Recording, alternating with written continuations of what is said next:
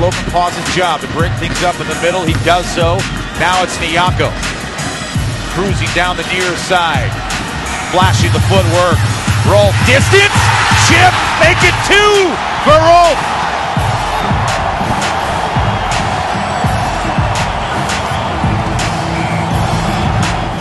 It's a quick turnaround transition. Rolfe to Nyako. Takes a few guys on, step overs. Finds Rolfe again, and that's a nice little quick right-footed side of the foot placement, far post. Chris Rolfe is feeling it. Pavel Pardo off the free kick, curls it in! Back of the goal! Big man does it! Austin Berry!